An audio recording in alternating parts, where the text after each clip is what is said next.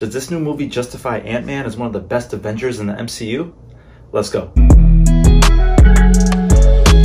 So Scott Lang, also known as Ant-Man, played by the ageless Paul Rudd, is finally getting some recognition in these streets for the superhero that he is. He walks down the street, he gets his coffee every day, and you can tell fans kind of recognize who is that guy. He looks so familiar, because when you think about it, he did help save the world after all. But now with Scott Lang, he's kind of taking a back seat, thinking that the world no longer needs saving. This is all until he realizes there's a whole other active world with people and creatures, plus a ruler that has questionable ambitions. Him and his family look at this device that his daughter created, which allows them to communicate with this world known as the Quantum Realm, which is a universe hidden from ours. Scott has actually been there before, but nothing could get him ready for this new visit, because as they're checking out this device, they get forced down to the Quantum Realm through some type of malfunction. Now they have to find a escape to return to their normal reality, but in their way also trying to escape is a ruthless, brilliant supervillain known as Kang the Conqueror. Now for those that are new to the Marvel Cinematic Universe or that might need a refresher, Kang the Conqueror is pretty much the next big bad guy after Thanos. If you watched the first season of Loki on Disney Plus, then you might remember him appearing in the last episode for that series. Be sure to check out my spoiler-free review for that series, because that show actually does kick off the entire new saga known as the Multiverse Saga. Now Kang the Conqueror is very similar to Thanos in regards to his very straightforward dominance demeanor and intentions. And both of these villains are great series villains, especially once you understand their backstories and the reasoning behind their purpose. What makes this character stick out is mainly due to the performance from the hottest actor right now everyone keeps talking about, Jonathan Majors. His acting is spot on, being very serious and not making jokes like every other character in the MCU, especially in this movie. I mean, when I sit back and think about it, his performance was also somewhat disappointing because I actually wanted more screen time from him. That's how good he was in this movie, and I also wish in regards to his character that the character was portrayed a little stronger up to the final battle in the third act, since the previous hype was that he was the top dog and not to be messed with as the next villain. And if you happen to watch the mid-credit scene and the end-credit scene, then you probably got a better understanding of why this version of him probably wasn't the strongest version of him. I thought going into this movie why I'm a little disappointed because I thought Kang the Conqueror, that version of him, was definitely the strongest version of him out of all the other versions. Because now that we're diving into different universes and multiverse timelines, we see different versions of ourselves, for better or worse. Now the CGI in this film is about 90% of the movie, since they are in the quantum realm throughout the entire story, so I did expect it to be pretty good, and that's what was shown. But now what's not good in my opinion, and this is very common with Marvel movies as of lately, at least it's been getting more and more common, has to be the childish plot outcomes, as in like the final outcome of the movie, the conclusion. But along with that, this is typical, the typical screenwriting in regards to every single character having to have like a one-line punchline, a one-line joke, except for Kang. Kang was the only character who was dead serious throughout the movie, as a villain should be. But every other character besides that, it's just so many jokes going on, and we've seen this before.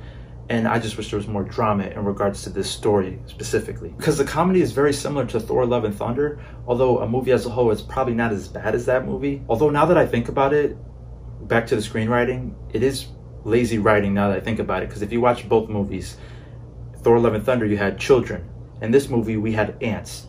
If you know what I'm talking about in the story, it's very similar to how those two kind of show up at the same time for the same purpose. And it's kind of lazy screenwriting when you think about it. But don't get me wrong, like I just said, this movie is definitely better than Thor: Love and Thunder and also Eternals, so that's saying a lot. We kind of go in the right direction. I just feel like ever since Infinity War and Endgame, that Marvel needs to keep their foot on the gas when it comes to all these characters. Not to sound ruthless, but there are so many good characters at this point that I honestly think they could start killing them off.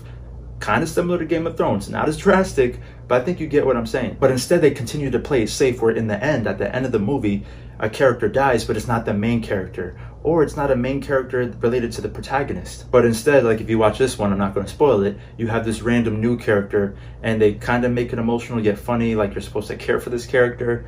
And I just wish it would have been somebody else to make the villain more impactful. I'm not saying there has to be deaths or losses to make the story interesting or captivating. However, when you promote the next villain of the MCU, Kang the Conqueror, as this intimidating guy, I just kind of wish there was a better ending to this movie, or this new introduction for him. I'm probably just taking it personal because I am excited for Jonathan Majors and Kang the Conqueror, so I really hope the next time we see him that he instills more fear in the MCU, since he's supposed to be stronger than Thanos, which is hard for me to believe since Thanos was that dude. I don't follow comics, so I am trusting that Kang will bring the heat. Am I the only one, or does it feel like I'm actually almost rooting for the villains in the MCU at this point? Probably because Marvel screenwriting is just so damn lighthearted and predictable at this point, and result freaking annoying. Speaking of annoying, before I conclude this review, Although I did appreciate the extended storyline and screen time between the father and daughter relationship between Scott and his daughter Cassie, played by Catherine Newton, I did find her character a little annoying and felt that her overall performance could have been a little better. For example, there was just like a scene with them running for their lives with all this chaos going on,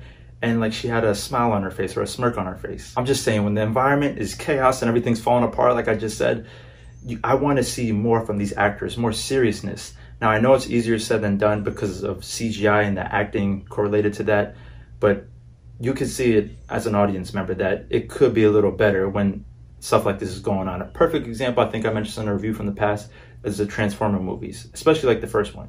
The way my man Shia LaBeouf acts during that, he is freaking out, screaming, running for his life. That's what I need to see when it comes to something fake on set in regards to like a CGI performance. But I do like her as a casting choice, and overall I think Marvel does a great job at casting. But I really hope Marvel could get better at their screenwriting, such as reducing the jokes and increasing their cliffhangers, similar to how they did it in the first 3 phases. Overall, the movie absolutely served its purpose, with Kang the Conqueror as the great introduction establishment for the audience as an important villain character for upcoming movies. Actor Jonathan Majors is also a major addition to the Marvel casting, and I think as long as he keeps delivering great performances, then overall the storyline should be fine. Some would say, such as myself, that his performance is what made this movie. And obviously this movie is definitely no Captain America Winter Soldier, and also not as bad as Ant-Man and the Wasp, but also not as good as the first introduction movie of Ant-Man due to its simple plot and charismatic cast. Ant-Man did the best he could to do as an Avenger, but everything outside of Kang the Conqueror was unforgettable. It's not right, but it's okay.